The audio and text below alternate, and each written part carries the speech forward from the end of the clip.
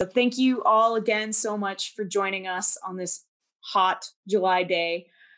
This is a smaller crowd than it was for our kickoff meeting, which I think is going to be really fantastic. So what I'm hoping to do today is to have a little bit more of a conversation between all of the different organizations, because I know that everyone has been working really hard in the realm of public education and outreach and on the subject of stopping archaeological vandalism specifically.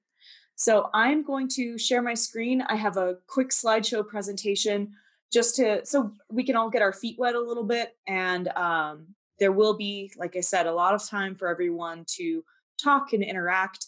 And this presentation will help structure that conversation. So give me just one moment to pull that up for you. All right, here we go.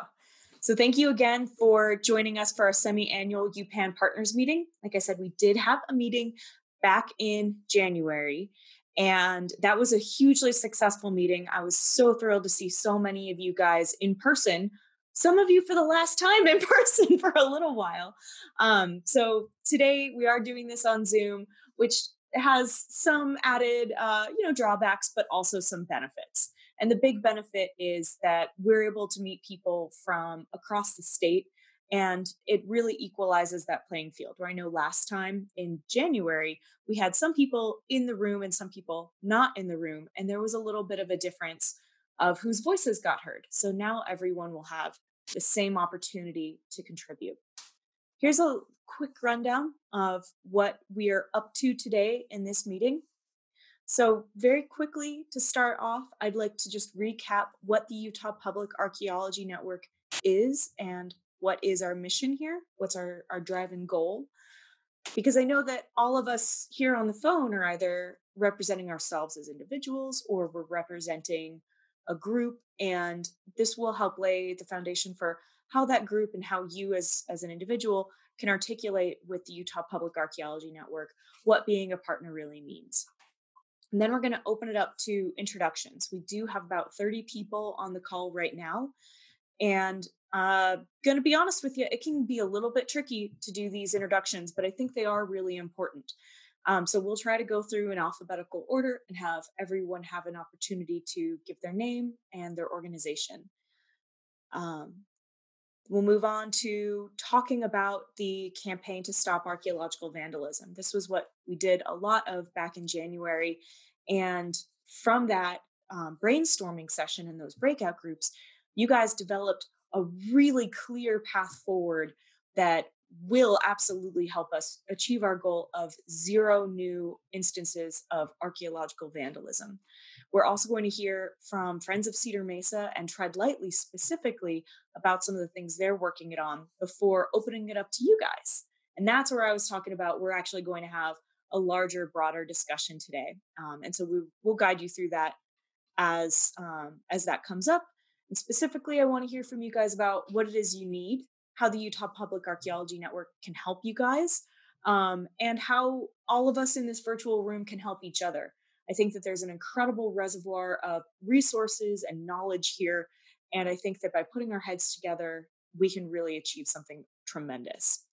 Lastly, just to mop up any loose ends, we'll have a roundtable discussion of everyone's organizations, projects, and goals, just to make sure that everyone who has an opportunity to speak feels like they have taken that opportunity.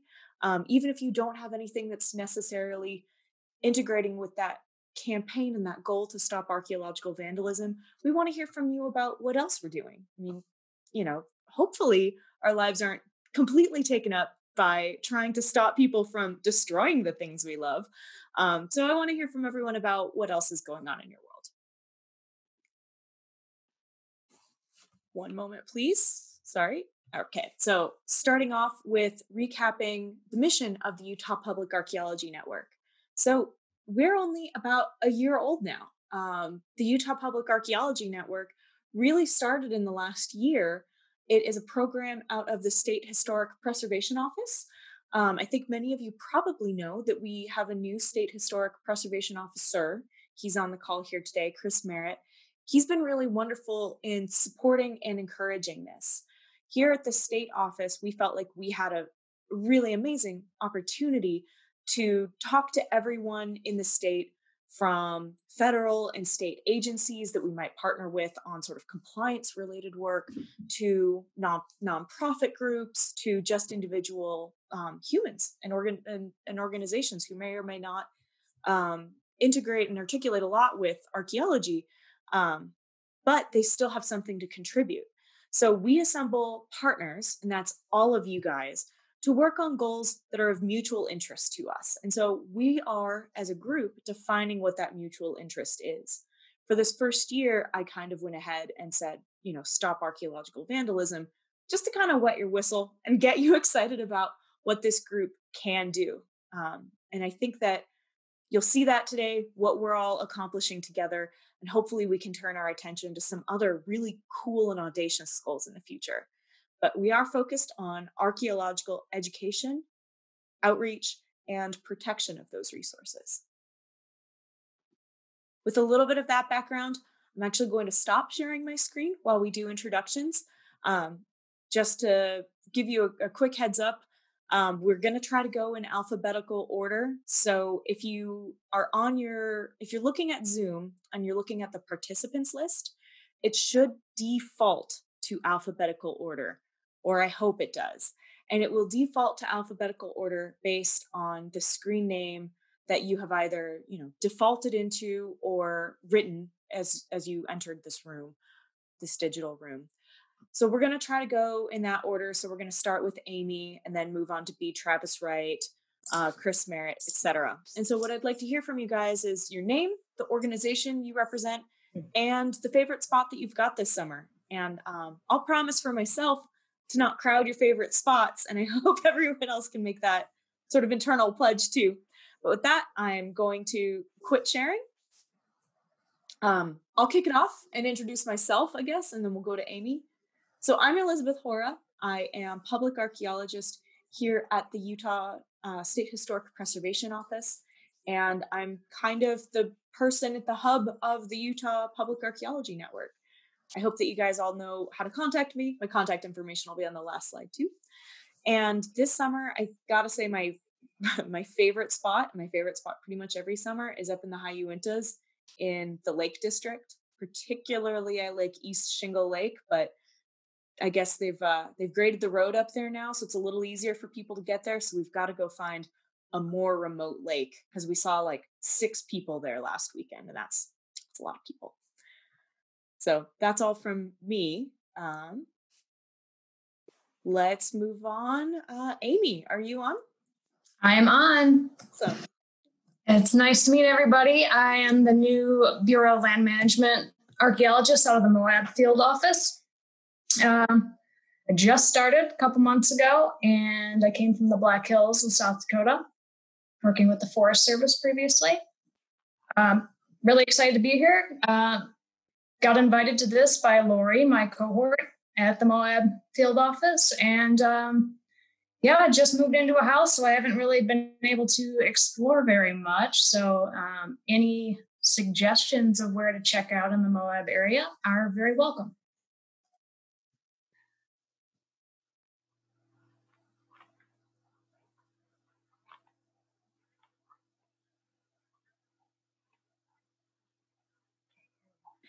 I have next B. Travis Wright. You maybe just go by Travis. So maybe you weren't thinking you would be next, but you're next.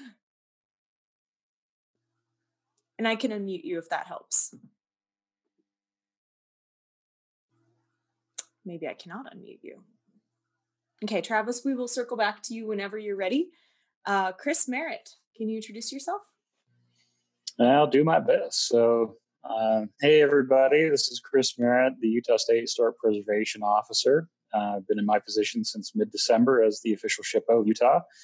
I'm not going to tell you anywhere of my favorite places, but I will give you a small highlight of one benefit from our kickoff meetings. If you've been on the south shore of the Great Salt Lake, you've probably noticed the Black Rock, which is right off the north end of the Ochre Mountains between I-80 and the Great Salt Lake. Well, it's on state sovereign lands managed by the Division of Forestry, Fire, and State Lands. And during this meeting in January, the Wasatch Graffiti Busters attended. And I approached them about the really nasty vandalism that poor natural feature and historical place suffered over especially the last 20 years. And they volunteered their time during the pandemic, and they've done a cleanup for a forestry fire, and the rock is looking awesome. And so that's just one good example of how just connecting some folks together and finding ways to partner is a good outgrowth of having these constant conversations. We're now working with Forestry Fire to actually list the Black Rock to the National Register of Historic Places and do some interpretation. Maybe I'm even looking at Patrick Morrison, probably apply for a outdoor recreation grant to do infrastructure out there through nonprofit partners.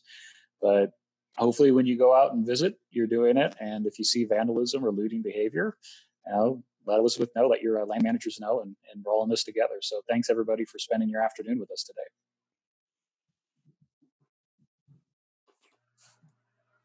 Great. After Chris, we have two Danielles. We have Danielle and then Danielle S. So let's start with Danielle with no last name. Hi, everyone. Can you hear me all? Elizabeth, can you hear me? Great. My name's Danielle Fowles-McNiven. I am the Interim Executive Director for Tread Lightly. I've been in this role for the past 9 months, but I've been with Tread Lightly for just over 6 years now.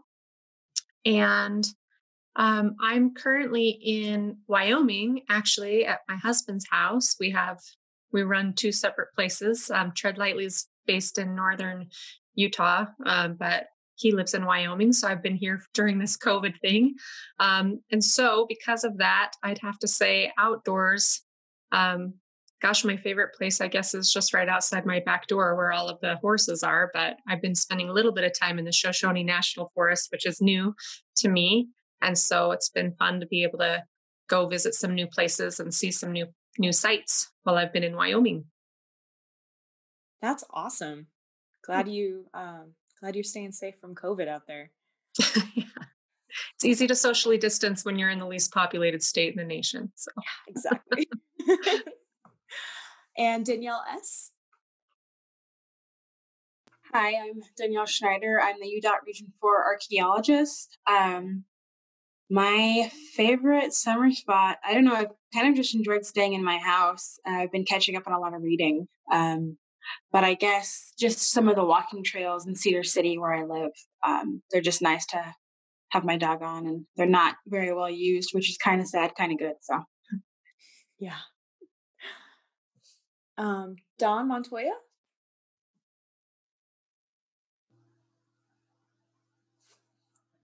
Dawn, are you able to give yourself a quick introduction?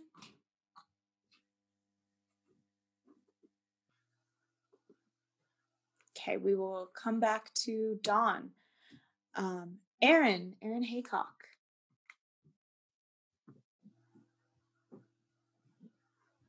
Oh, she says she's working with a new desktop, so she'll have to do chat rather than her voice and her face. Just insider knowledge, her laptop died this morning in another meeting. So she is an intern here at the State Historic Preservation Office, and she's working on some teaching resources for us. Her favorite spot this summer has been a little camping spot by Tony Grove that is a 3-mile hike north of the lake and the pond up there. So that sounds really nice. Next up on the list is Justina.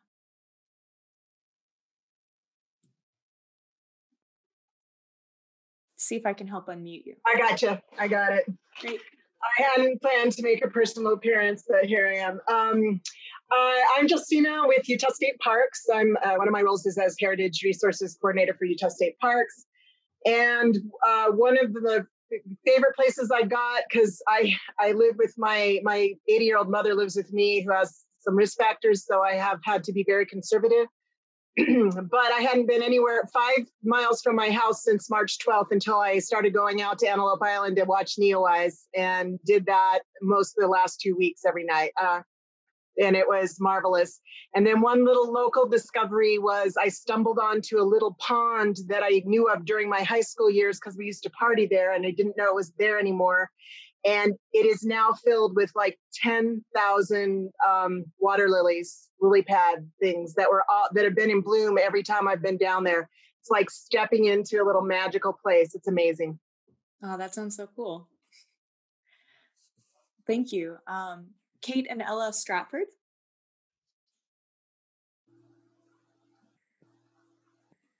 Oh, there you go. Hello.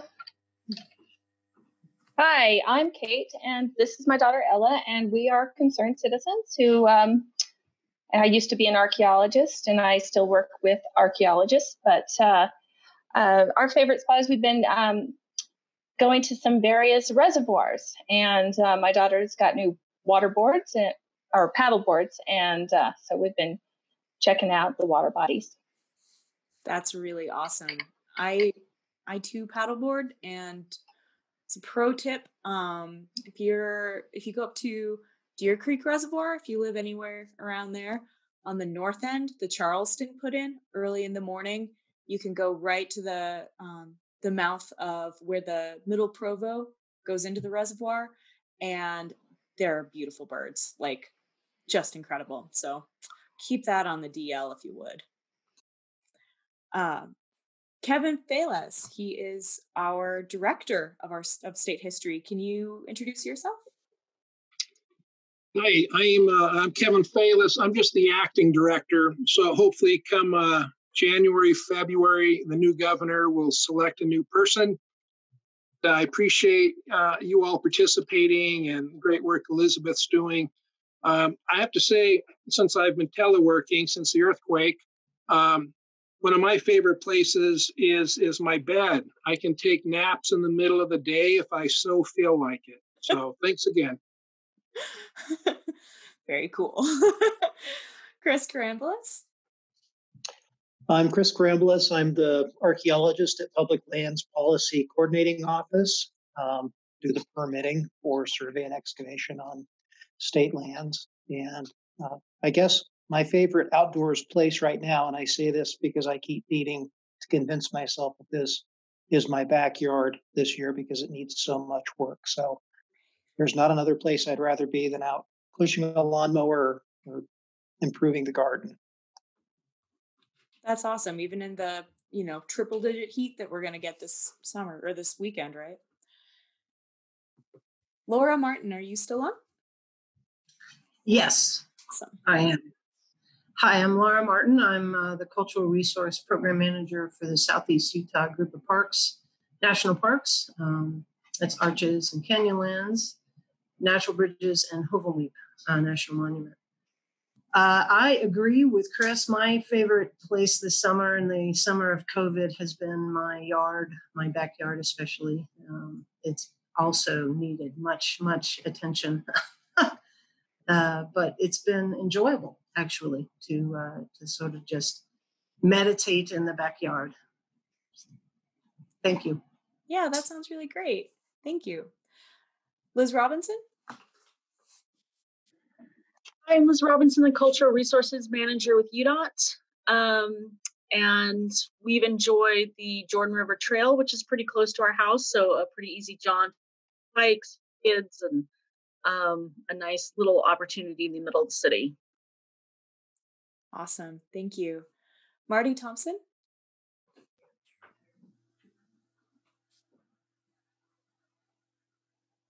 Okay, we will circle back to you, Marty, in a few minutes.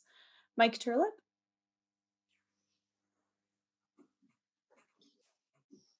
Can you guys hear me? Yes, we can. Looks like my video cut out. Oh, there we go. Yeah. Mike Turlip, BLM archaeologist for the Salt Lake Field Office. And I'd say Kanab's kind of my current favorite place at the time being doing a little bit of research down there. So been down there quite a bit. And thankfully, a lot of the public hasn't figured out a lot of the backcountry yet. So it's a good place to social distance. Fantastic. Thank you. Nicole Lohman?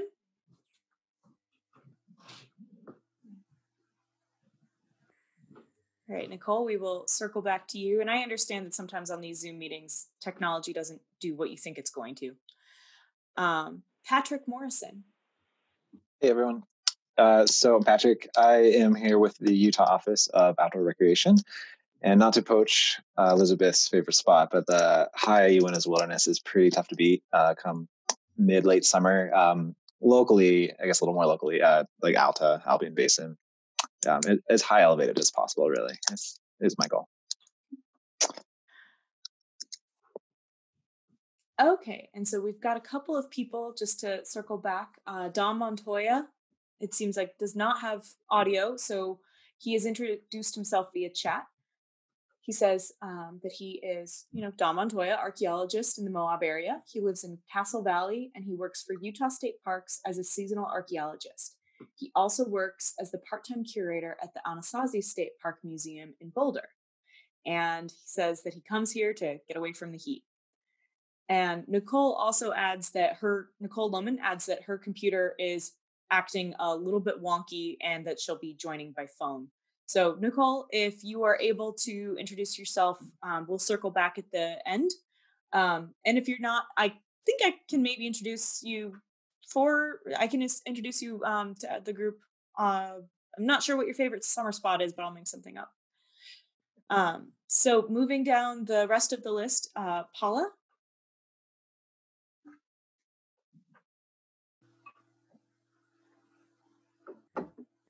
Okay, we will circle back to Paula as well. Rebecca, how are you doing? Hi, I'm Becca Simon. I am the Assistant State Archaeologist for Colorado, so I'm infiltrating across the Utah border via Zoom. And I run the program for avocational archaeological certification, also known as PAC here in Colorado, and a lot of the other public outreach and archaeology education that Colorado provides, as well as being involved in the various Colorado professional organizations and the like. My favorite place in the summer is anywhere that's high with wildflowers and a lake. But I haven't actually seen a ton of those places, but those are the places I always strive to be. But one that is photographed in my living room is Navajo Lake outside of Dolores in Southwest Colorado, where had a really awesome time a couple of years ago. So there you go. That sounds really great. And we're really happy to have you here in Utah. You can infiltrate our situation over here anytime. Savannah, are you still on?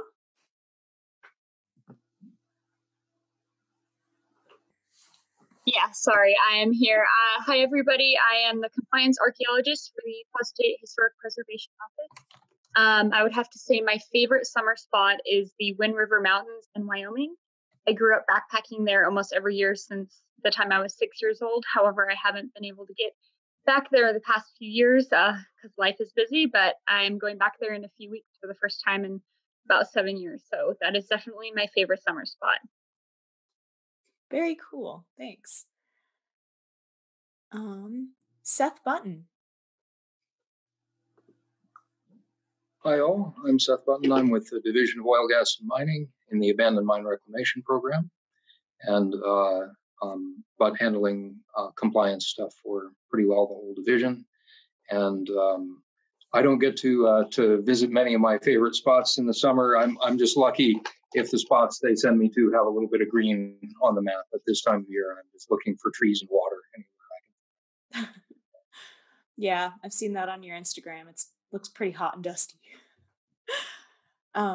Shannon Boomgarden. Hello, I'm Shannon Boomgarden. I'm an archaeologist at the Natural History Museum of Utah, and I'm director of the Range Creek Field Station, which is also my favorite place to be this summer and pretty much the only place I'm going between my house and there. So I would say that's my favorite. Awesome. Thanks, Shannon. And just really quickly, I think we might have been able to unmute Paula. Paula, are you able to say hi to everyone?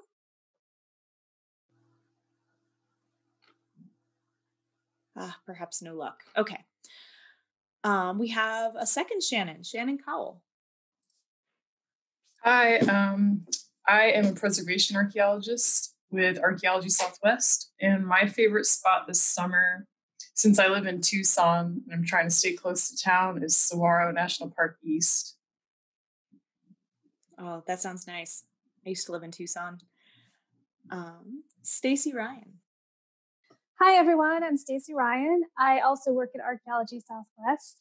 I'm a preservation archaeologist, and Shannon and I work together on an anti-looting and anti-vandalism movement, specifically focused on tribal lands, but obviously this happens everywhere. And my favorite place I'm going to in about a week and a half is Vipa Canyon Wilderness, because there's always water there. So we'll be able to sit in the creek even if it is 100 degrees. Fantastic. Thank you. Steph? Hi, everyone. My name is Stephanie Wacha. I am with I'm the education director at Friends of Cedar Mesa. I use she, her pronouns, and my favorite spot this summer is my neighborhood and the open space just adjacent to it. Noticing kind of the little wild spaces that pop up here and there, and also just getting a chance to have some vibrant human interaction in this time where this is what we have. So happy to be here. Awesome. Thank you. Valerie?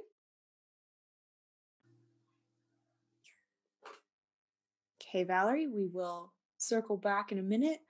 Wanda? Hey, everybody. My name's Wanda Rashkow, and I work with Friends of Cedar Mesa. I'm the statewide site stewardship coordinator, which sounds quite lofty, but I'm working with a BLM to help set up stewardship in the BLM offices in Utah. My favorite place this summer, because it's hot and you can't go anywhere, is Palm Desert City Park. Lots of big trees, shady. If you get up at 6 a.m., you can meet your friends there and take a walk. Awesome. We also have someone dialing in, so I don't have your name, unfortunately. It's a 435 number ending in 8584.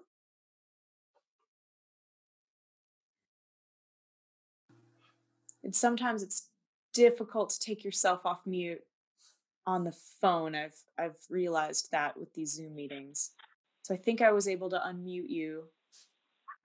The 435 number. Do you want to introduce yourself?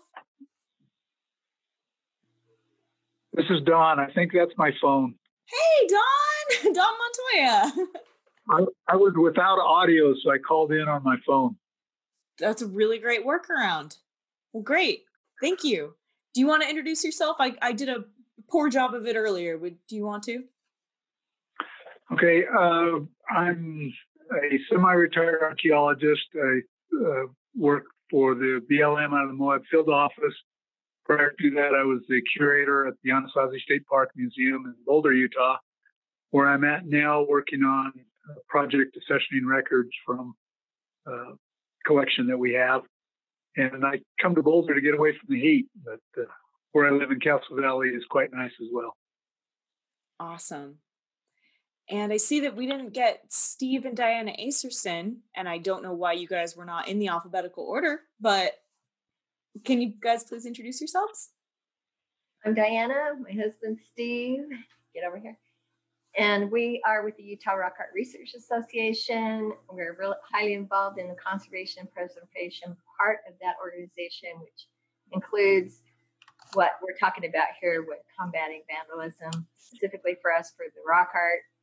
And our favorite place, or at least mine this summer, we did our annual family whitewater rafting trip down Desolation Gray Canyon on the Great Green River. It was awesome, and it was comfortable temperatures and so much fun. So yeah, if you haven't been there, you got to do it. So cool. Thanks. B. Travis Wright. Hi, Elizabeth. Thanks. You can just call me Travis. I'm crossing the border as well. I live in Colorado. I'm an author and historian on Rollins Pass and the Moffat Tunnel. And that also happens to be my most favorite summer spot is Rollins Pass. I volunteered with U.S. Forest Service Passport in Time and Colorado State University's archaeology teams on Rollins Pass.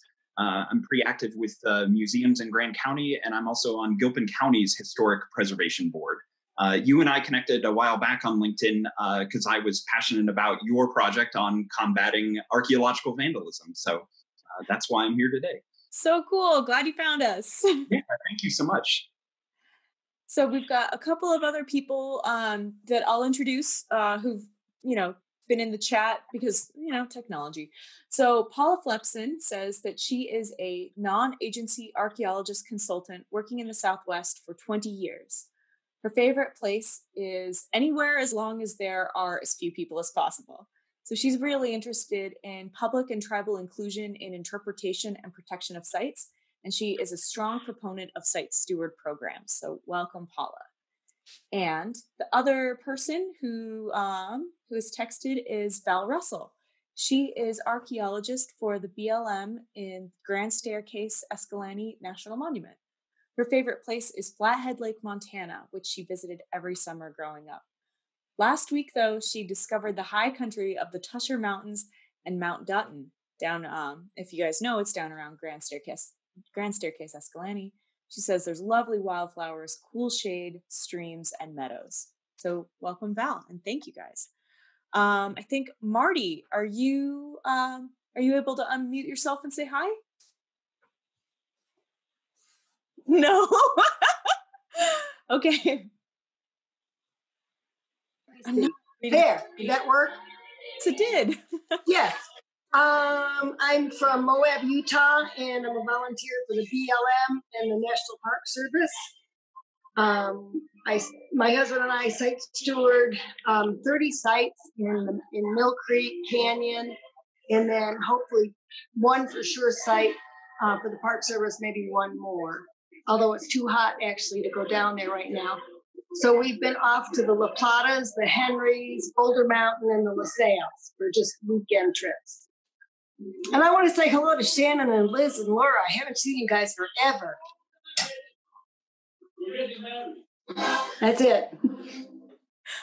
Awesome. Thanks so much, Marty. So if we have missed anyone, I do apologize.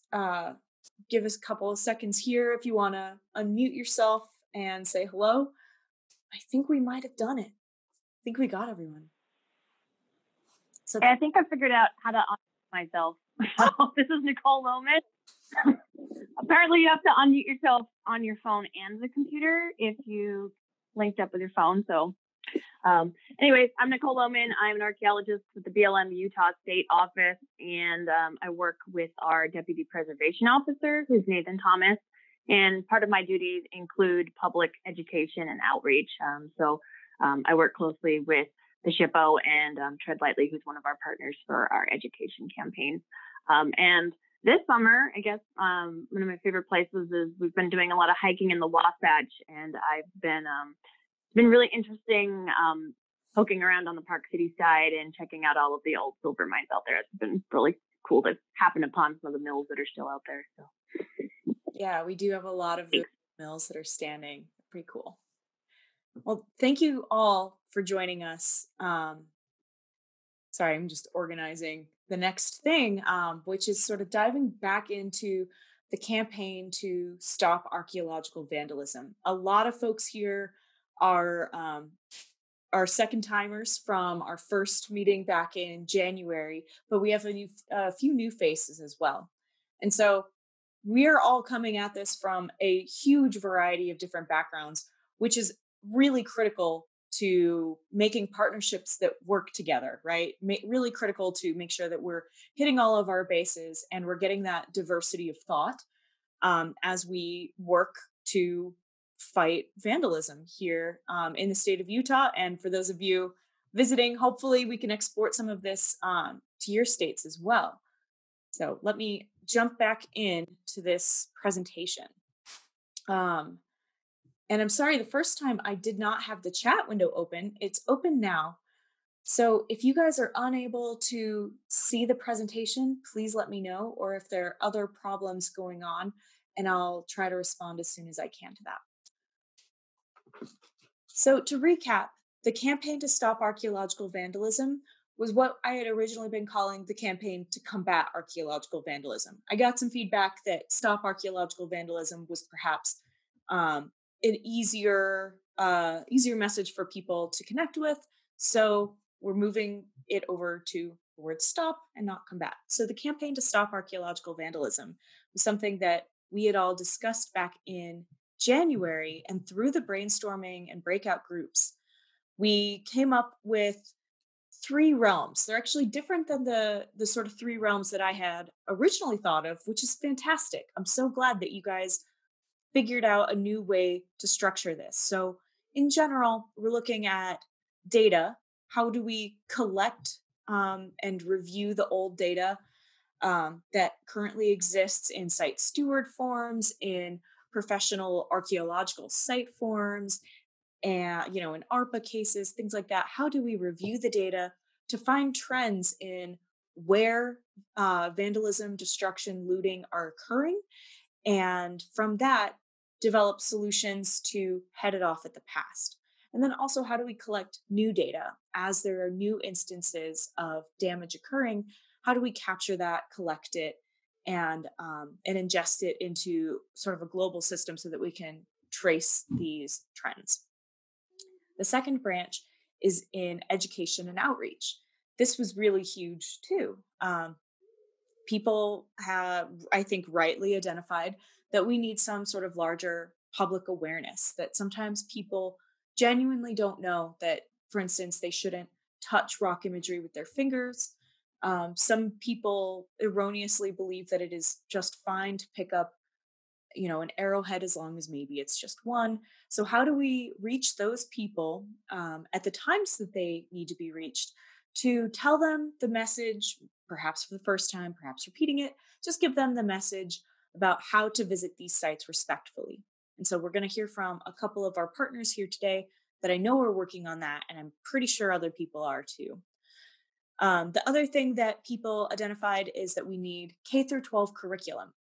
That's probably the easiest way to reach an audience, is when we're teaching students about history and archaeology and different people here in Utah and around the world. When we're teaching them for the first time, insert a message of stewardship, protection, care, and respect in those curricula. The last thing that's really critical, and even though I mentioned we're a diverse group, I think you'll notice that we don't have a lot of tribal engagement here. And so that's something that we're still working on. So tribal engagement is honestly very huge. We need to have not only the buy-in of people whose heritage often, that's what we're talking about, but they also have different audiences that they can connect with, different audiences that they want to connect with, and different messages that they want to bring out. So that's an area where we're going to continue to work hard in the second half of this year. The last sort of branch of our campaign to stop archaeological vandalism involves proactive solutions. So things like site cleanup and stewardship, getting people out onto the ground, interacting with the sites in a positive way and not in a detrimental way. People talked about increasing the number of registers at sites, that there might be some data behind the idea of having, an ammo can with a register in there saying, hey, record your thoughts here.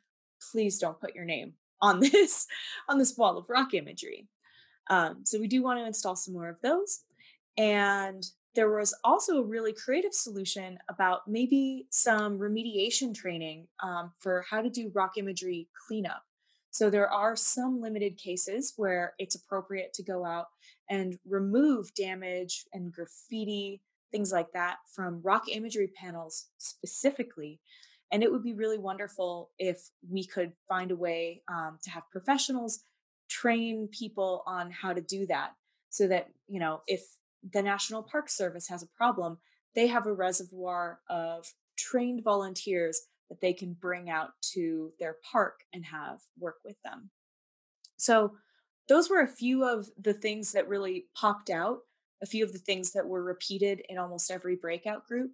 I should also add in here law enforcement. How do we articulate with law enforcement? How do we report to law enforcement? But obviously we had, almost 80 people, I think. We had a lot more ideas than this. But for this half-year meeting, these are the ones that we're going to just quickly touch on a little bit.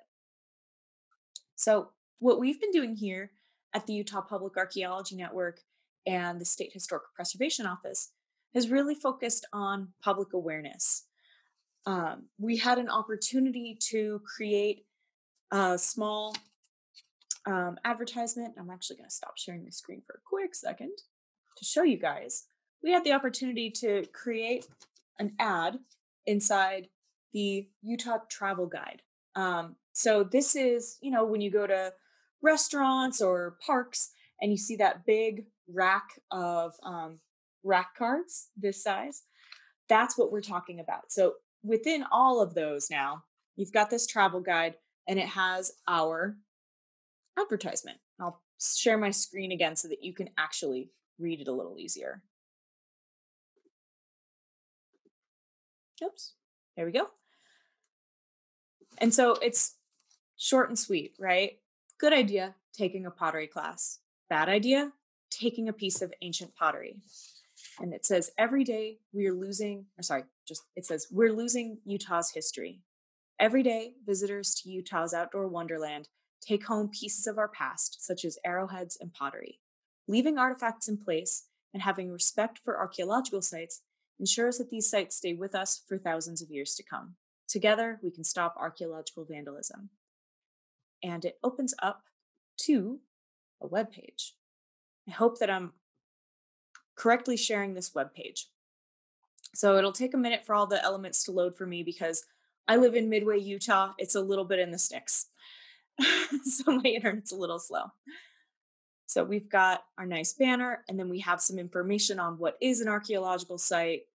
You know, please don't do this sort of thing, tips for visiting archaeological sites, etc., etc. So that's just very quickly our website. We do have the ability to add to it. And so I know that a lot of you guys have messages that are really closely aligned with this, that are the same message as this. So I'd like to work with you guys on how we can modify some of this website, because it's a little bit of a front door. It's a doormat for people who are learning this for the first time. So I want this to be a good welcome mat for all of the partners here in the Utah Public Archaeology Network. We ended up having to move kind of quickly on this, you know, for government reasons, right? You hurry up and wait. Like we got everything pulled together really at the last minute for this because we had an opportunity. So that is very quickly what I wanted to show you there. The last bit of media that we have created for public awareness are these artifact information guides. This was actually inspired by Ryan Moreau. He was talking to me one day and he said, you know, we have a lot of people who know a little bit about archaeology, but they don't really know why it's important to leave things in place. And so people will take things because they feel like they know best. They feel like no one has made the value judgment to them why to leave things in place. People have only said it's important to do so. And so this is trying to make a persuasive argument to that group of people who know where archaeological sites are and who appreciate artifacts, but perhaps only appreciate them for their aesthetic value. And so we're trying to, through these 8.5 by 11, guides, we're trying to show them what the value is for data collection, what the scientific value is. So this is, just a couple of potsherds is my example here. And, how much joy is this going to bring you if you keep it in your dresser drawer versus how much information is this going to tell an archaeologist if you leave it in the proper location? So we have these coming up. This is just a few things. This is my quickie little introduction before we actually turn it over to a couple of our partners, because I know that our partners have been doing things as well. So up next, I would love it if some folks from Cedar Mesa could hop into this conversation. I know that we have Stephanie and Wanda on the call. So if you guys are willing and able, looks like I got a chat, but it wasn't. Is that site live? What is the web address? Yes, sorry. The site is live. the web address, you can type in this whole long utahshippo.gov, or I'll put it in the chat too. It's bit.ly and then stop archaeological vandalism with some dashes in between. So I'll provide that in the chat in just a moment. But yeah, while we're getting that done, Stephanie, can I ask you to take it away? Yeah, absolutely. And I just want to say thank you so much for inviting us to kind of share a little bit about what we're working on today. And I'm so excited for those artifact guides and the website. So at Friends of Cedar Mesa, we have a campaign called Visit with Respect. It's intended to teach well-meaning but uneducated visitors how to visit cultural resources in a way that isn't going to damage them. And I wonder, Elizabeth, would it be possible for me to share my screen or no? Absolutely. Let me make sure that I turn that on. I'll just go ahead and make you co-host, and then you should have all the powers of screen sharing. Thank you. And we'll do that. Okay. Can everybody see the Visit with Respect? Great. So this is a homepage so we've taken a number of different approaches to sharing this information with the public. But first I want to share with you what that information actually is. So they're super simple, designed for visitor behavior modification, but not meant to be in a judgmental kind of way. They're meant to have a very friendly, informative tone. So just basic stuff for all of us: leave all artifacts, don't touch rock imagery, or make your own. And we have designed both. We intended these icons to be for sharing. And so, Elizabeth, if you want them on the UPAN website, we can certainly share, or anybody else that's working on outreach efforts.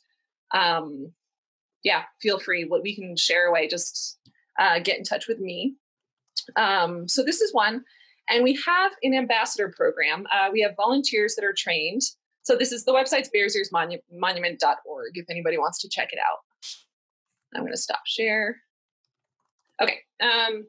So we have Visit with Respect ambassadors. They hike the trails. We have some people that go out several times a week, and some people that just come down about 4 times a year, that are trained in the authority of the resource technique, which is engaging with visitors in a way that is non-threatening and it's friendly and non-authoritative. And that the idea is that the authority is the resource. So I actually don't have stats on how many hours or contacts we had in the last year, but it's been a pretty effective program, and we do annual trainings. If anybody is interested, we have another training coming up in September. It will be virtual with an optional socially distanced hike where we can practice. And we do coordinate with the BLM on that. And I should mention that this whole program was developed in coordination with Respect and Protect back in, I think, 2016, Wanda, maybe. It was before my time at Friends of Cedar Mesa, so I think it's that old. So we have our ambassador program. We have the Bears Ears Education Center in Bluff, Utah. Since there was no official visitor center for the Bears Ears National Monument, we opened it, and it's with the primary mission of teaching visitors how to protect these resources. The principles have been run by our tribal partners. We are working really hard on decolonizing our language and paying attention to language or words that we might have been accustomed to using in the past for many, many years without necessarily a lot of consideration, and then seeing how our Indigenous partners want these resources to be represented. And we are trying very hard to decenter our kind of perspective and center Indigenous perspectives. So that's part of it. Let's see, what else? So our tribal engagement, public awareness. We have that. We have a series of videos. We're coming out with a few new videos this fall. We also have the RAC cards and publications. But one thing that we've started doing is we are coordinating with those local tourist publications. So for those of you in Southeast Utah, the Moab See and Do Guide that you might see at restaurants and are very, very widely spread at hotels. I worked really closely with Susie Masterson, who puts that out over the course of the last year, helping her work on her language, replacing rock art with rock imagery, stuff like that, as well as avoiding directing people to sensitive sites. And she peppered in visit with respect tips throughout. So that was really, really useful. We also work with San Juan County 101, San Juan Record. So trying to diversify the approaches that we're taking. One thing that we're going to work on this fall, hopefully if we have the bandwidth, is a virtual stewardship program.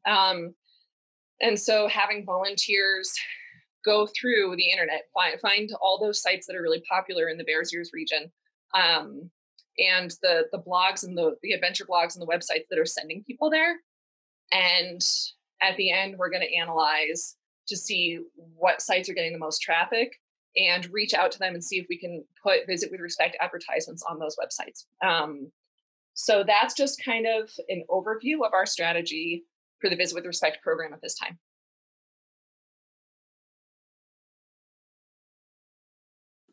That's all I got. Cool. And especially that virtual stewardship, we had been talking about doing something similar up here at SHPO, but it's a big undertaking. So I'd love to help you in any way we can, or, amplify the message for you, anything we can do. Thank you. Yeah, we're in some of the initial, because it's such a huge data set right now, we're in some of the initial stages of trying to figure out how to organize it and figure out a good workflow for engaging volunteers. But yeah, let's talk more about it. Okay, that sounds great. Yeah. Wanda, do you want to give an update on site stewardship? Sure. Can you give me screen sharing? I sure can. Everyone's a co-host. There you go. All right.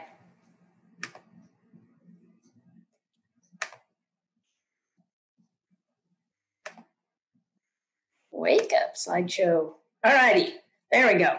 So we've been running a heritage stewardship program out of Friends of Cedar Mesa for about 3 years. And before we did start the program up, we actually did some research. Some of you may know Marcia Simonis. She distributed a survey to ask what stewards and administrators and archaeologists wanted to see in a stewardship program. And that survey was very informative in terms of what reasons bring people to stewardship, and the differences maybe between what the agencies want from stewardship and what the stewards are looking for from stewardship. So I was able to take all that information and gather programs from other states and start to put together a program for the Bureau of Land Management in Utah. And it ties in very much with what Friends of Cedar Mesa is doing anyway. We want to protect the landscape in Southeast Utah, and the stewardship program distributes that ideal to the rest of the state. And it's a group of partners, Friends of Cedar Mesa, the Bureau of Land Management. We've taken some ideas from the Visit with Respect program, and we put it together into the Utah Heritage Stewardship Program.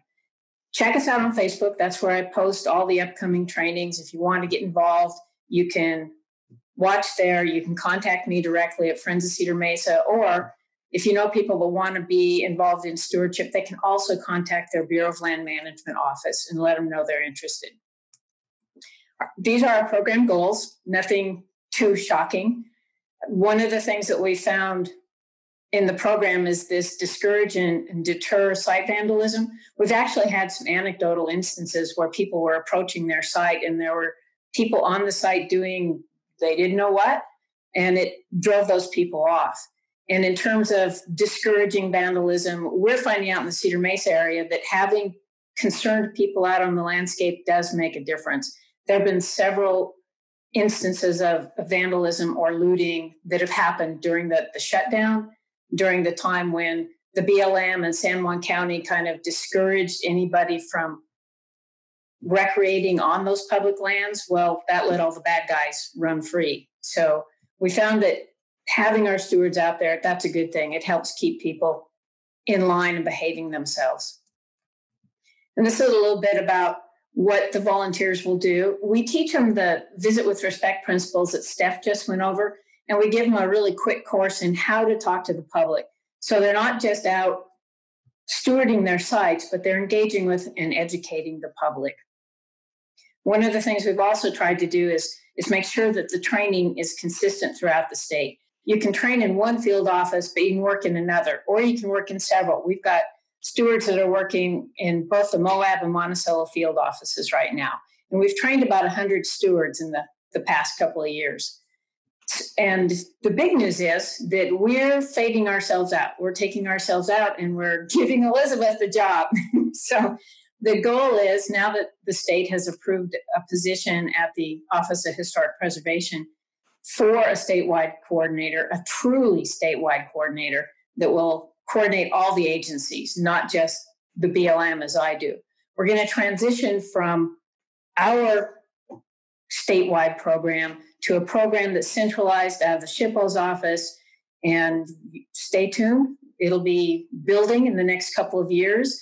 Elizabeth and I are trying to figure out what we can do until we can meet face-to-face with stewards, doing some online training, promoting the program. It's going to be awesome. It's going to be awesome when it goes live and big. Thanks. Thank you, Wanda. And yeah, just in the gap between the January meeting and now, what Wanda was mentioning is that House Bill 163, sponsored by Representative Tim Hawks, passed the Utah State Legislature, which was really fantastic. We were popping champagne, and then a couple weeks later, COVID hit. And so well, it was a little bit of a give and take. So we did get the approval to create a full-time equivalent, an FTE, that would be my colleague here at the Utah State Historic Preservation Office. Because of COVID, we had some economic woes, nationally and certainly within this state too. And so although we have that position on the books, we are unable to fund it this year. So we're still optimistic that next year that position will get funded, or it'll be funded, sometime shortly in the future.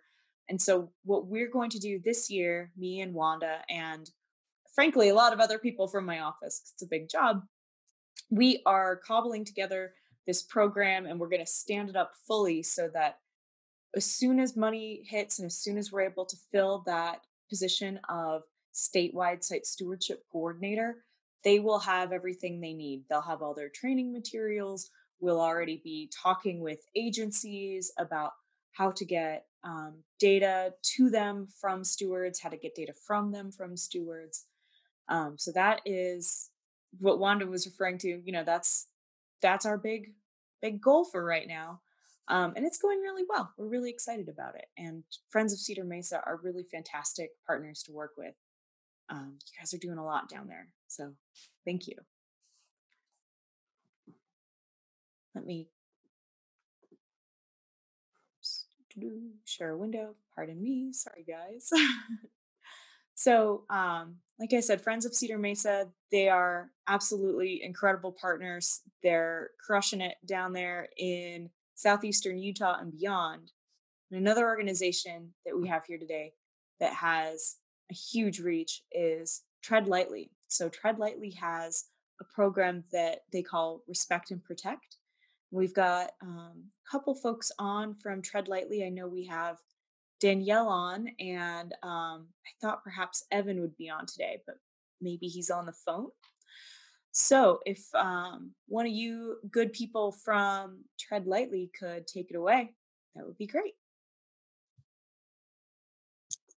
Hi, everyone. This is Danielle again with Tread Lightly. Thanks for having us on today. Nice to meet some of you. We attended the interagency meeting just a few weeks ago. This is the first UPAN call that I've been on, so thank you for including us in this opportunity. To those of you who were involved in the interagency meeting, there's going to be a lot of kind of repeat information here, so sorry about that, but just good to be able to give some information to some new contacts here. So, as Elizabeth said, Respect and Protect is a message that was developed by Tread Lightly in coordination with the BLM in Utah, and the goal of the message is to teach enthusiasts, recreation enthusiasts, to respect and protect archaeological, paleontological, and other cultural resources. Now, it started as a state message and has expanded, and it's being used in different parts of the West.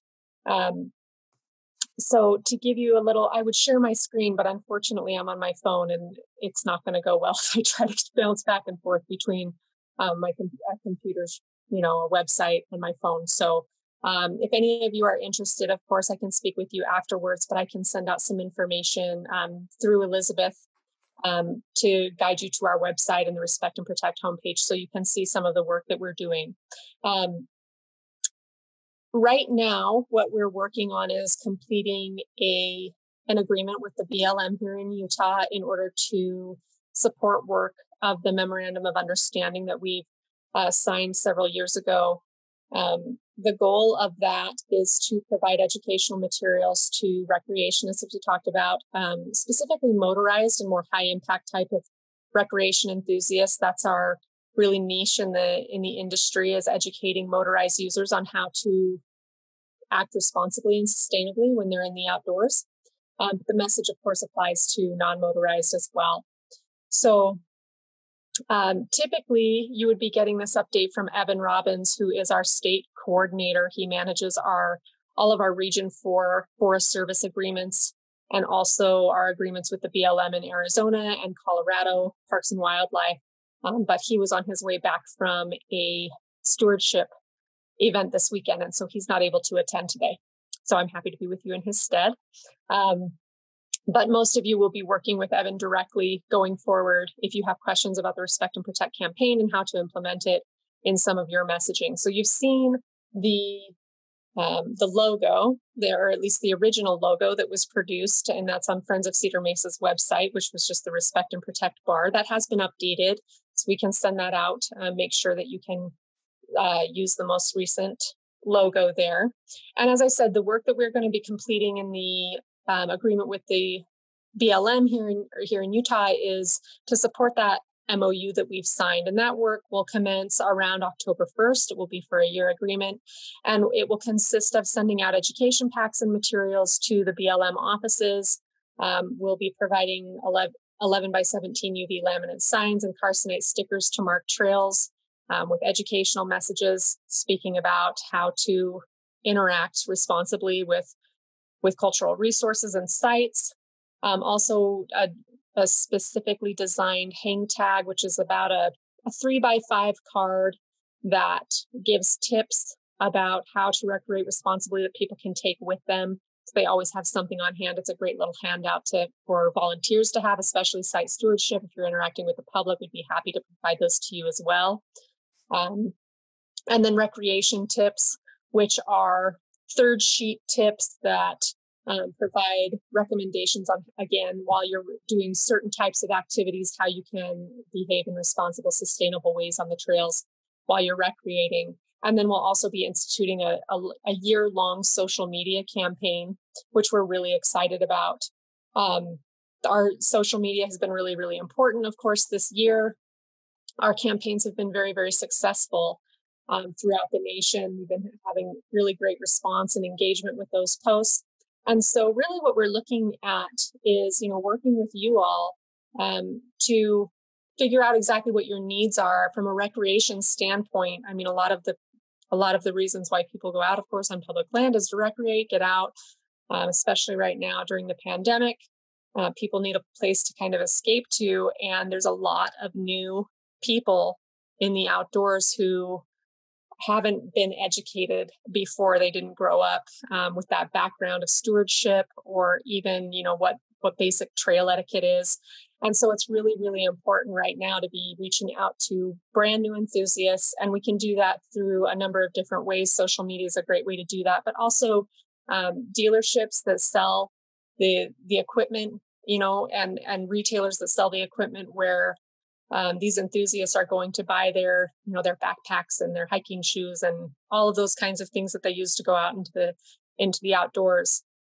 So, we'd really like to work closely with each of you to determine really what your needs are and how we can get these materials into your hands. Now, we do have some funding available from the BLM, but we are looking for additional partners. So there's a lot of opportunity here, I think, to expand the message and, reach out to different types of contacts.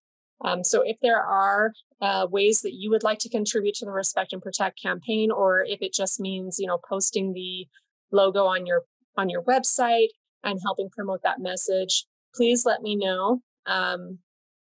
And we'll get that information to you so we can start collaborating.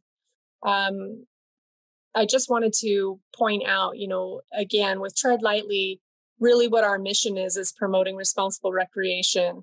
And so we see this issue through a recreation lens. A lot of the people that we talk to they're not archaeologists. They're not people who are familiar with archaeology or cultural resource protection. And so a lot of really basic information needs to be shared with them and how they can interact with these sites and artifacts in a responsible way. So we're really looking to be kind of a mediator between some of the technical aspects of archaeology and resource protection, and then your layman recreationist who is probably pretty new to this idea and these ethics and this theme. So looking for ways to develop new messaging. We do have print PSAs available. We have several videos available through our YouTube channel.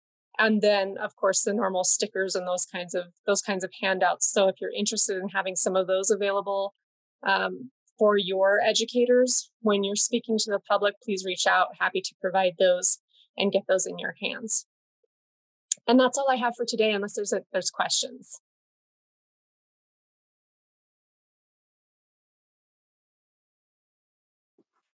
Yeah, thank you so much. I know when I talked to Evan about it earlier this week, he said that he was really excited to find other organizations to work with and to carry that message. Like you said, the message from the MOU.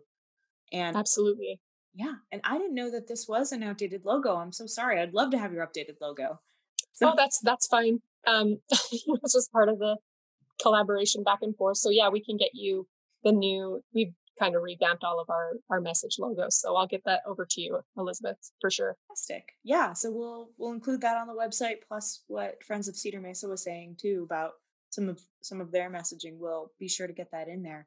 Because this is a collaborative and evolving effort. So thank you. This is so cool. Yep.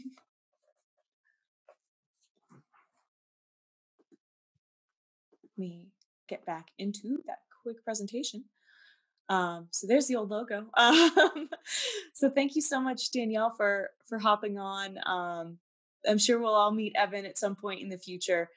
And I get that, I think he was over in Colorado for his project that he mentioned. So yeah, he definitely needs a minute to rest and recuperate.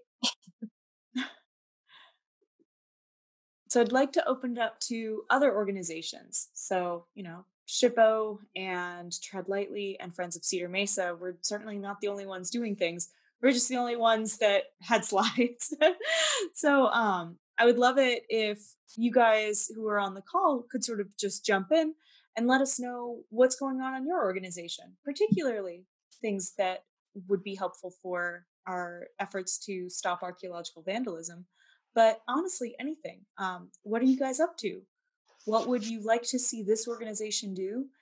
And more, I think the most important thing, how can we help each other to accomplish the goals that your organization has?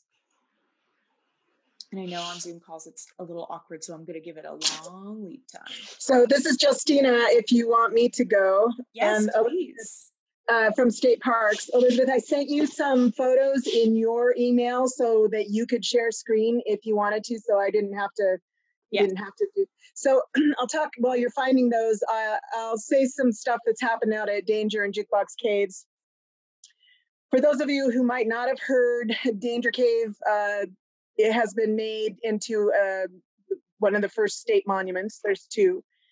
And so we'll be getting a little bit more interpretation out there. But as far as vandalism goes, it's an ongoing fight out there. And one of the amazing things that's happened, so I installed cameras, spy cameras, whatever, out there. And unbelievably, during two different public tours, one was stolen during one of those tours, and one was stolen during another one of those tours. I mean, you can't even believe that would happen, but it did happen. So then we got other cameras out there that had automatic feeds that uploaded to the internet with the feeds of pictures. And that's been going pretty great. But just this week, someone threw rocks at the cameras in Jukebox and knocked it down. So they're gated, the caves are both gated with steel gates, but someone was able to throw rocks and knock down the cameras. So anyway, that's ongoing out there. Last time when we met, we were talking about, and Elizabeth, you were super interested, that we were doing tactile signage at Fremont Indian State Park to prevent people to try to prevent people wanting to go up to the petroglyphs and touch them. So I sent a couple of pictures of how these were working, and they seem to be working pretty well. I know you had wanted to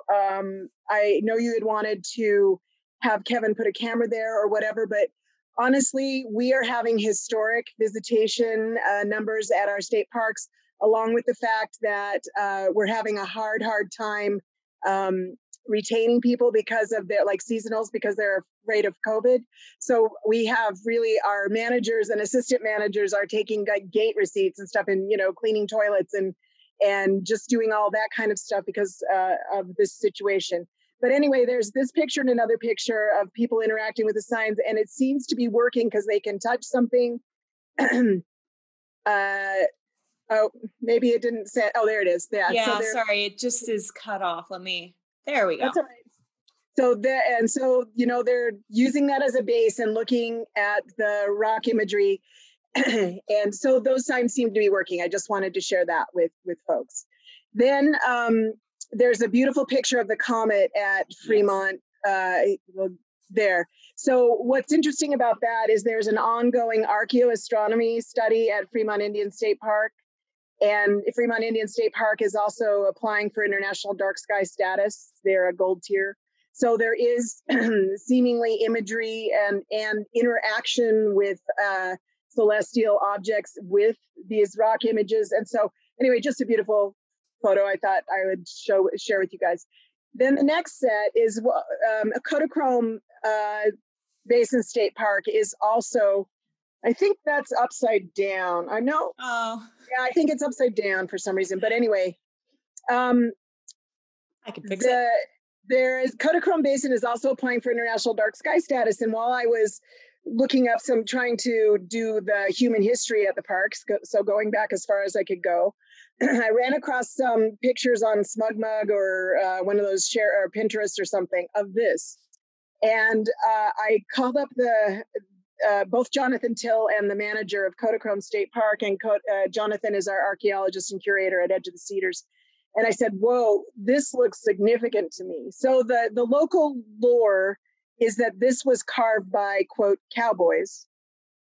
So Jonathan is going to go and record it. September is the soonest he can get away. But if anybody out there knows of this already and knows if anything, we have not been able to find any literature on it or any recording of it. So this is in Kodachrome Basin State Park. It's a little tiny cave, and this is all around it. I mean, there are like hundreds, and it, of varying depths and stuff.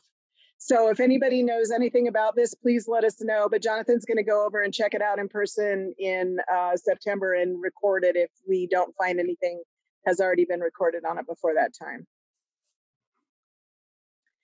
And that's just some of what's going on in Utah State Parks. So thank you, Justina. This is really weird. It's cool. Yeah. Elizabeth? Yeah. Diana.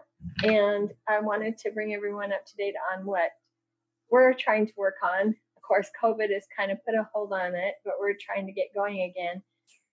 We have put together a list of 60 communities, towns in the state of Utah with rock art in their vicinity. And our goal is to approach the city councils or mayors, whatever, of those towns and cities and give them some educational information on what rock art, rock images are and why they're important to protect and save. We've collected information for a packet to give to these city leaders from not only state history and Tread Lightly, but through UARA. And we're looking for any additional information that anybody would like to share for these packets that we can deliver and present at a city council meeting.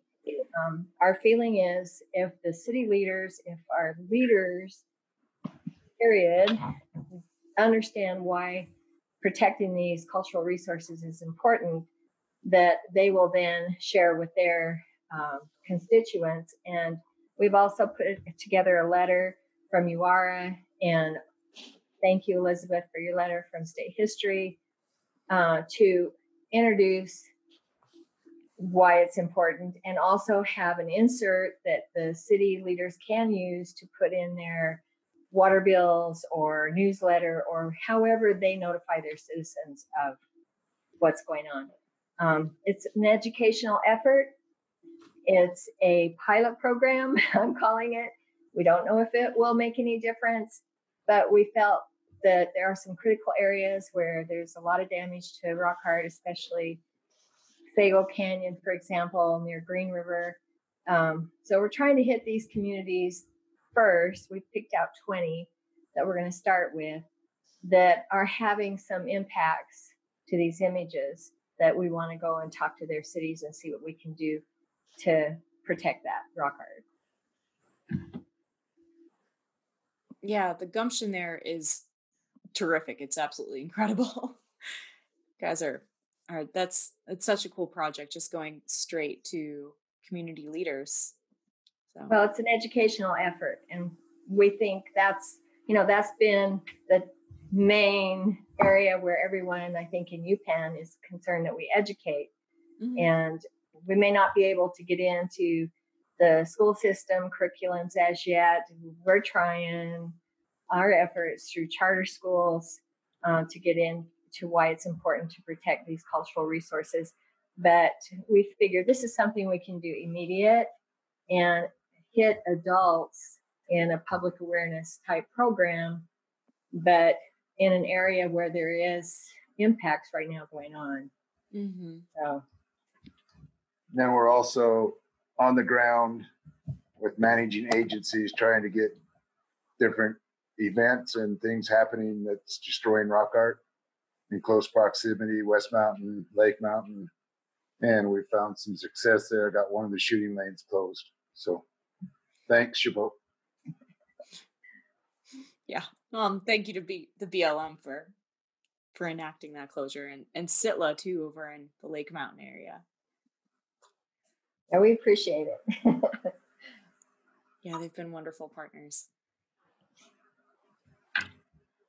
Probably should have brought this up earlier, but we have a website to report archaeological vandalism.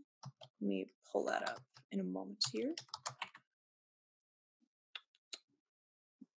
Sorry, I apologize, everyone. I should have had this queued up.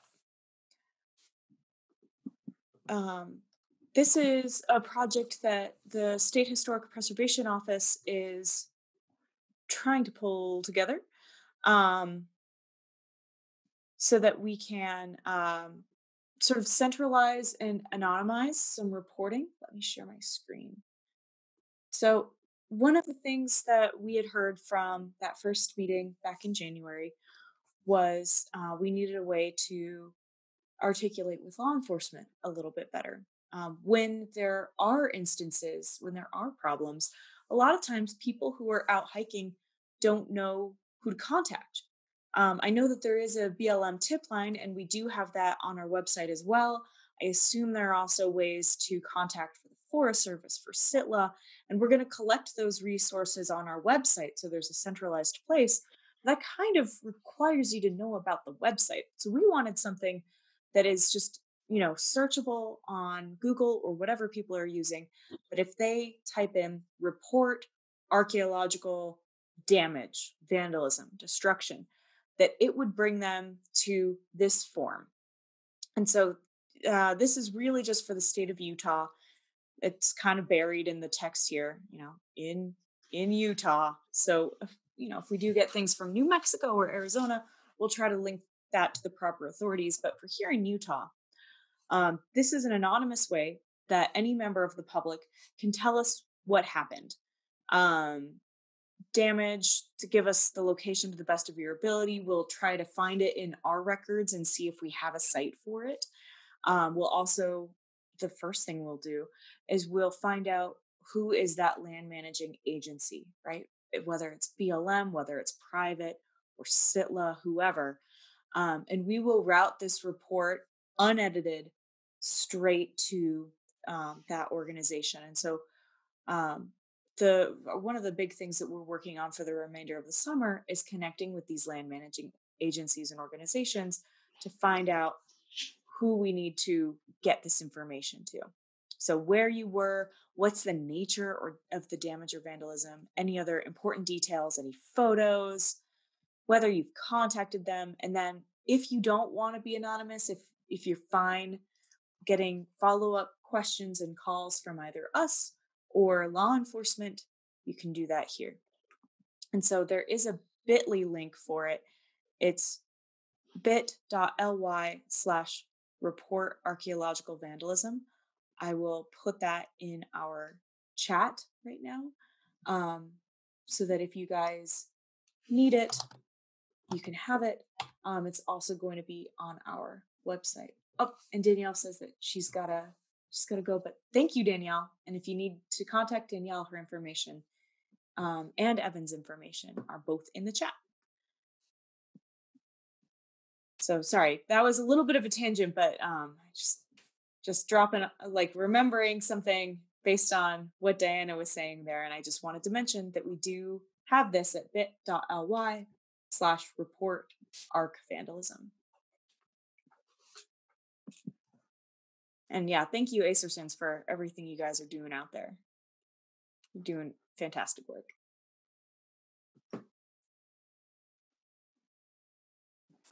Is there anyone else who has something they'd like to share from their organization or projects that they would like to undertake and maybe would like some help with? Elizabeth, hi, this is Stacy Ryan with Archaeology Southwest. Hey, Stacy.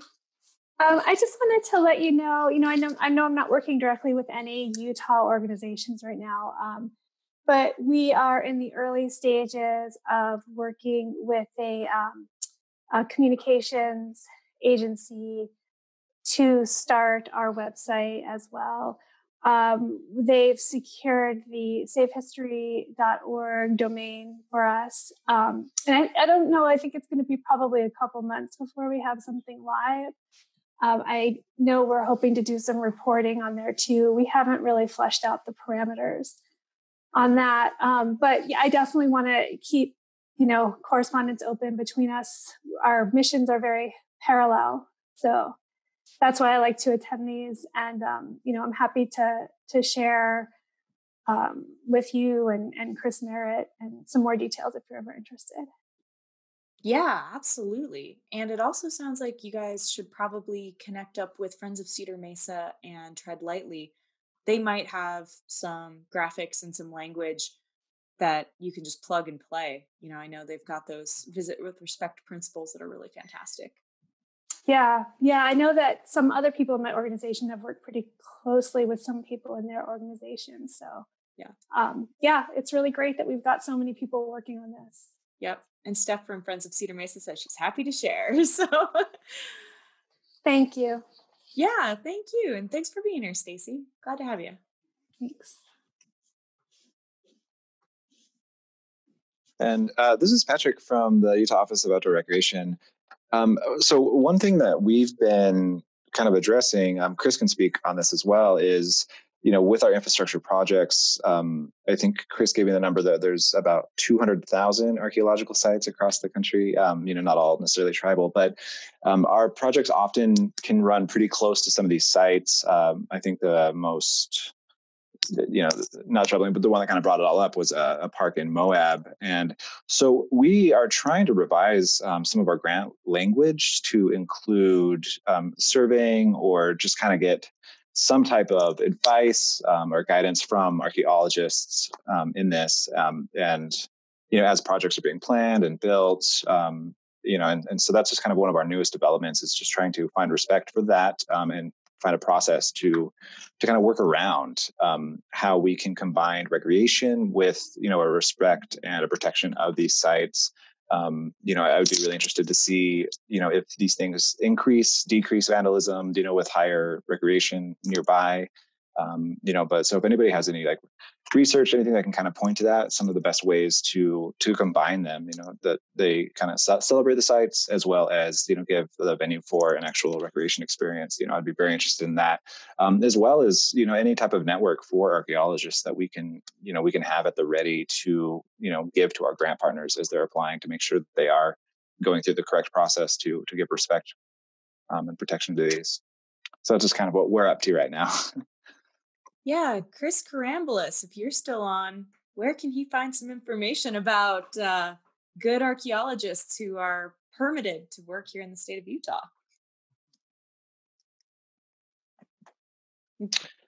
So you can go to the PLPCO website, and let me see if I can remember. I'll send the link via this chat. Can I do that?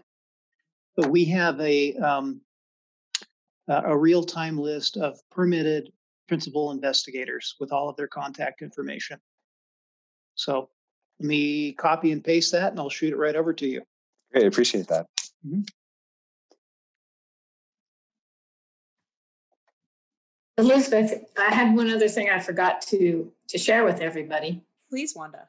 I hope I'm not stepping on Patrick. Oh, no, I'm all done. All right.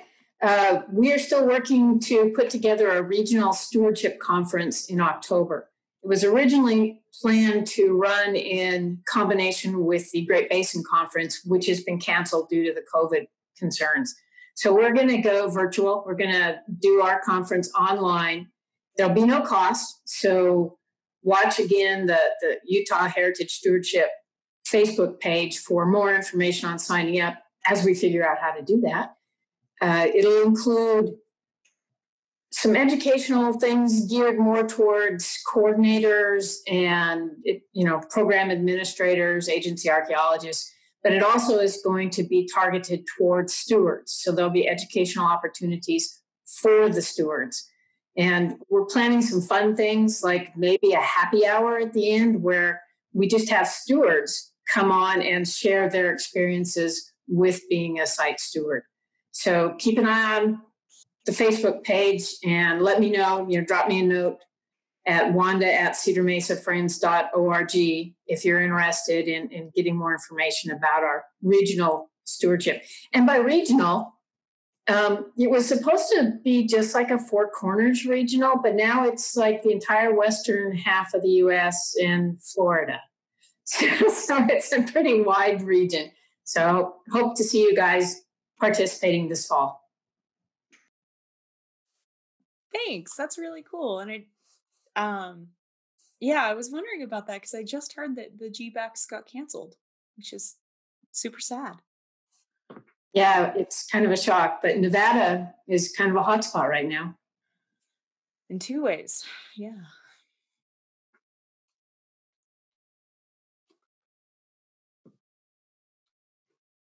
Are there any other organizations that have something going on that you'd like to share?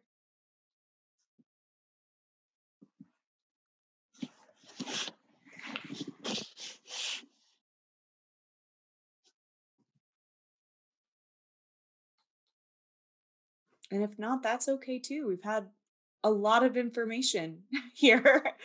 Heard from a lot of partners about what's going on, and it sounds like just about everyone is looking for some sort of support or help or volunteers, which is really fantastic. And honestly, that was what I had hoped when we first started.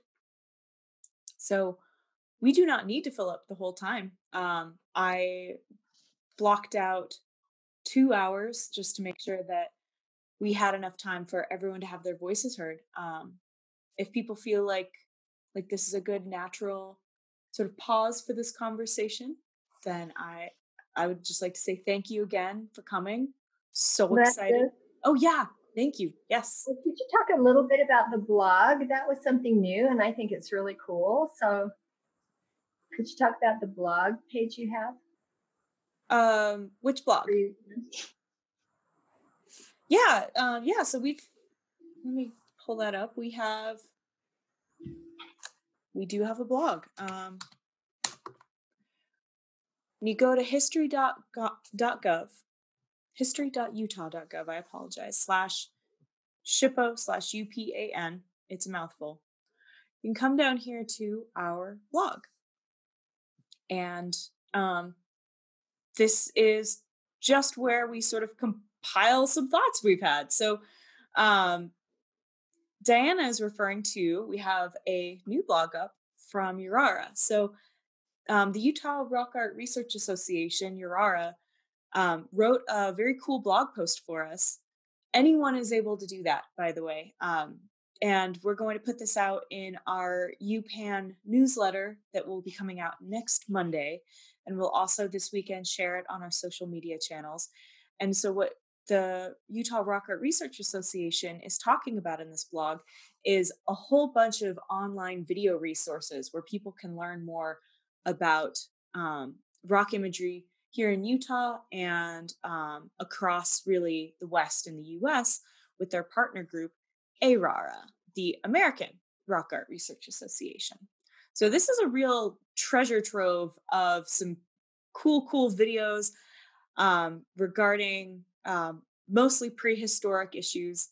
Is there anything you guys wanted to add, Diana?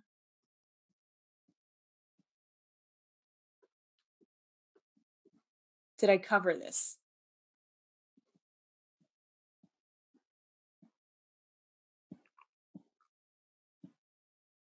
Okay, I'm not able to actually see you guys because I'm sharing my screen. But yeah, so the blog can be found again at history.utah.gov /SHPO/UPAN, and then scroll down to click on our blogs. Rebecca Simon from History Colorado, do you want to pop in? Oh, thanks, Justina.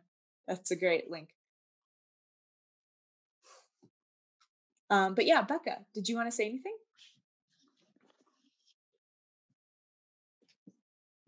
Sorry, what was the question? too many windows. For that. I guess I threw in the chat that I was just saying, like, I should have probably prefaced in my intro that the reason why I jumped onto this call is that, if there's projects or things that obviously, it makes more sense on the eastern side of Utah and the western side of Colorado to link up in terms of resources. But if there are, regardless of location and geographic situations, being as I work in this Colorado SHPO, the stuff in the Utah SHPO or wherever, I'm definitely trying to create those connections more readily. So let me know, and thanks for having me. Yeah, of course. I mean, the one nice thing about this COVID pandemic is it's a lot easier for us to work with people regardless of their geographic distribution. So we're really happy to have you guys on. And it sounds like we'll probably see you at the stewards meeting in a few months. Yes.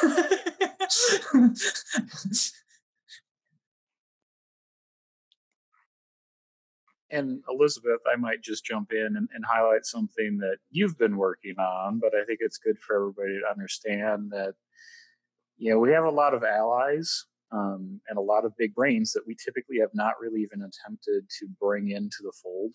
And so over the last 6 months, Elizabeth and I have been meeting with the University of Utah's Parks, Recreation, and Tourism program and approached them. Well, they approached Elizabeth, a student did, about doing a partner project. But, these programs in major universities, Utah State has one that's similar.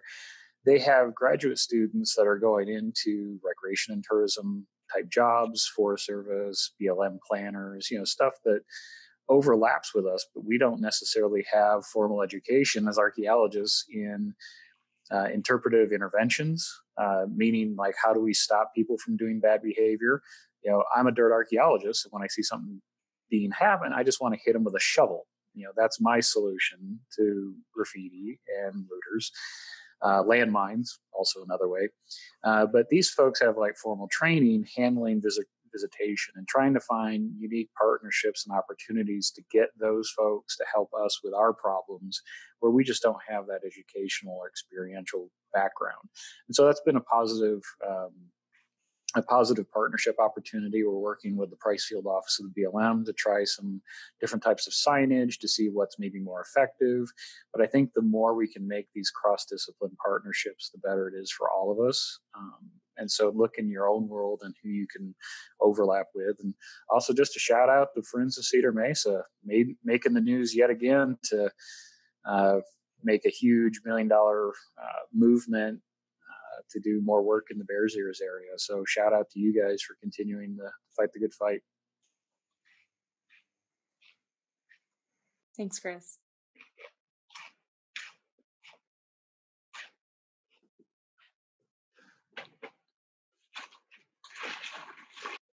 And I apologize. It feels like I jumped the gun a little early on the thanks. So if anyone else from other organizations has anything to contribute, would absolutely love it.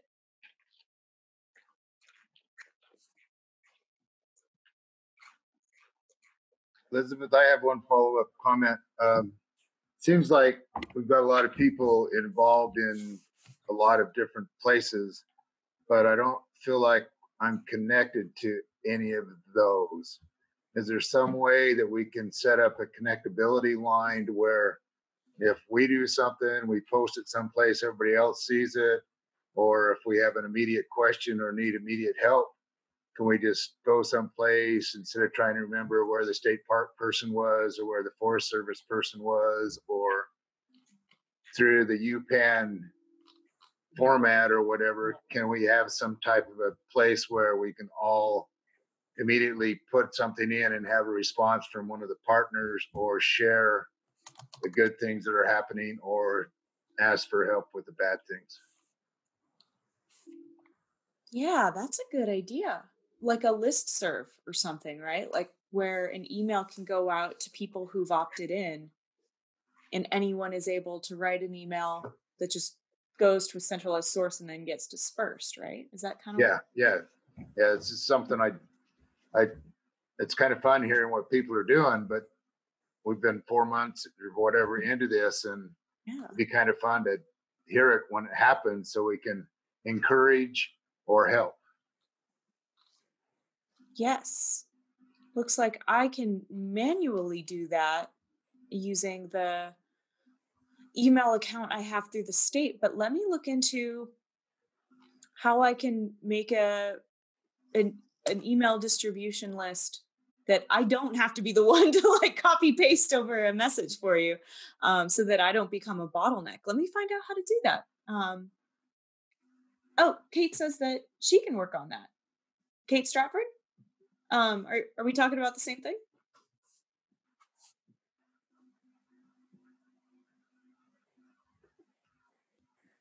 Because we just recently seen some recent damage to a rock art panel, and if we could get a conservator or somebody to come up there and get that image off of there, it would probably keep others from, oh, somebody's already done it, so let's do some more of it. So yeah, it was vandalized with a word, and it'd be nice to get that word off there before it encourages more of the same. Yeah. And I know there's people in this group that do that or know of somebody, so it'd be nice to just put that out there and then have people respond. I can do that, and I will figure out how to create a listserv, and I will invite people who are on this call today, as well as people who were in the meeting in January, and just some other folks. Yeah, and Justina and Chris have both clarified for me that I saw Kate's note, I'll need to work on that. And I was like, oh, she'll work on it. She meant her people skills.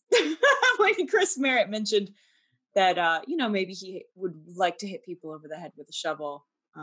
Yeah, We all sort of feel that way. So hey, thanks. No, that's a great idea, Steve. And so that's something that is easy. I can do. We'll get us all connected.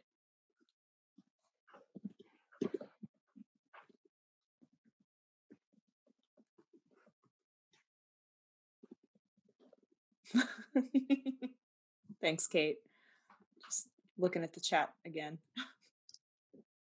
And that could also be a place where everybody can post their events that are coming up. And so if we want to participate with that event, you know, everybody could just post their events and keep everybody kind of in the flow of what's going on in this group.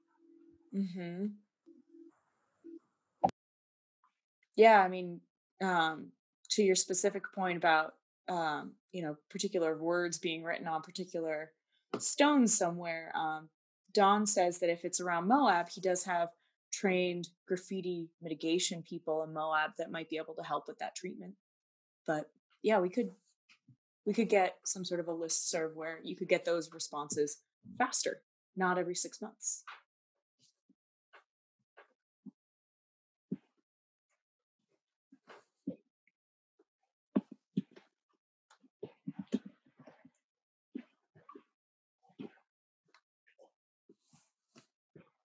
Are there other organizations that have other upcoming projects, or honestly, anything, any way that we can help as a group?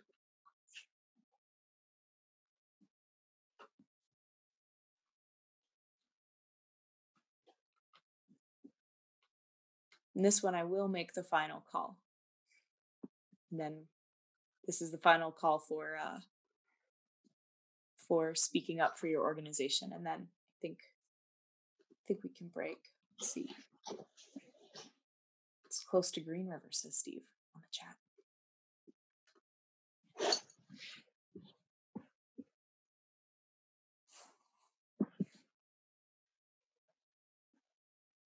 All right. Well, again, I thank you guys so much. This is so incredible. I mean, this is honestly everything and more that I hope that this organization could be. Everyone here is so passionate about education and archaeological protection and learning more about peoples of the past too. You're all an incredible inspiration, and thank you for all you do. Thank you for being here. And with that, I'll tell you all, have a great afternoon. Thank you guys. Bye. Thank you. Thank you. Take care. Later. Thanks. Thank you. Thanks, Kev.